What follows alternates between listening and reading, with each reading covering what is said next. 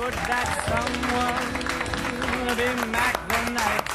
Well, good to have you back with us on the cafe, and now for something completely different. Move aside, the All Blacks and the Tall Blacks. We're fortunate to be joined by the Pure South Sharp Blacks this morning. Now, the Sharp Blacks are a team of 6 of the nation's best butchers, making up New Zealand's national butchery team, and they compete internationally each year. Now, the team will defend their 3-time title against the best butchers in Australia, Britain and France on the Gold Coast in September. It is such an honour to have you all here. Thank you for joining us here in the cafe. Thank you. Welcome along. So let's do introductions. First, let's start with you. So, Corey Winder, Elite Meats, Christchurch. Rowan Lee from Hokitika New World. John Cox, Hillcrest, Hamilton. Knowlton Lang, Harris Meat, Cheviot.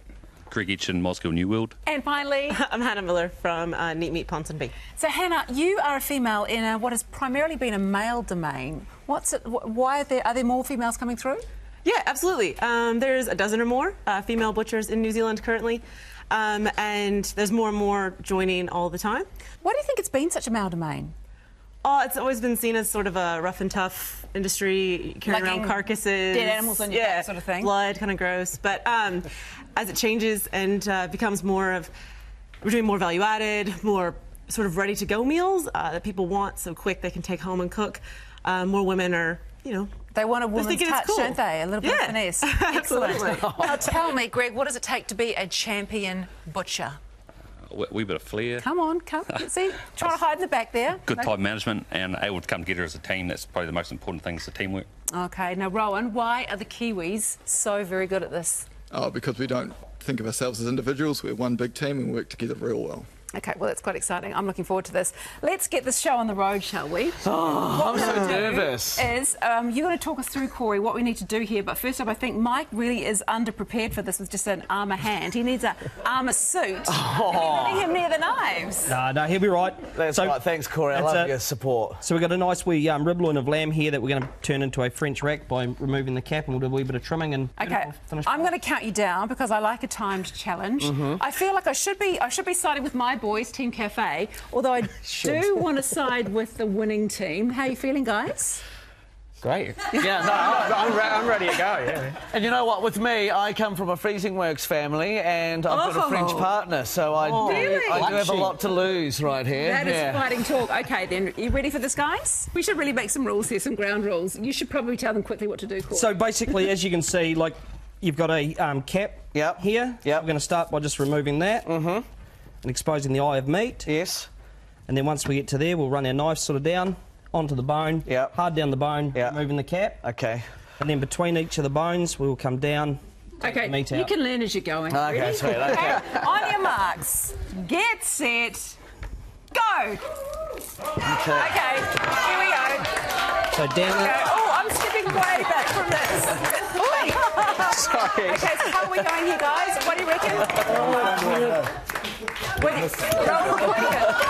He needs to take the other bone out. So you just see that Mike had missed a spot. OK, Hannah, how are you going down here? How's it going? Good? Hannah's got no problem. OK, right, so we'll just Mike, flip it over. seems to know what he's doing. You need to take it off. Oh dear, I don't want to get too close to this. I feel like there's too many knives flying around. Mark, you should be your teammate, buddy. Here's the pep talk. your knife down, hard against the back. No. Are you done already? Show me. I've Frenched it, Wow. Ready? So, Hannah's losing her clothes. I'll push you back up again. I see. There you go. I'm going now. Yours is looking a bit messy though, Mark, to be honest. It doesn't look anywhere as nice. My mum and dad are going to kill me.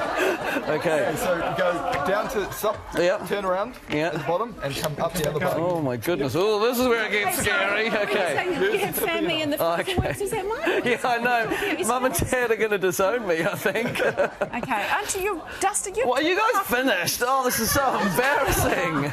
OK, I know who I'm having for dinner and it's not yours, Mike, or Mark. Oh, no. I know you're all right. You're a chef. You're doing fine. Started off so well. Hey, Corey, this looks... My back's sore. OK. Wow. OK. Well, this is a challenge that I do believe that... Try one of these, brother. Oh, my God. Use the tip, Mike. Right, you know what? Hold it like you love it. I'm taking this one right now. Mike is still going to be going. He's going to be going for quite some substantial amount of time. So I announce Corey is the winner with his beautiful definitions of champions. I cannot wait. I didn't French it, I massacred it.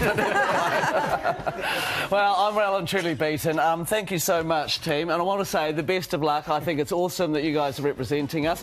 Good luck in the Gold Coast, OK, guys? Excellent. Good luck. Well done, guys.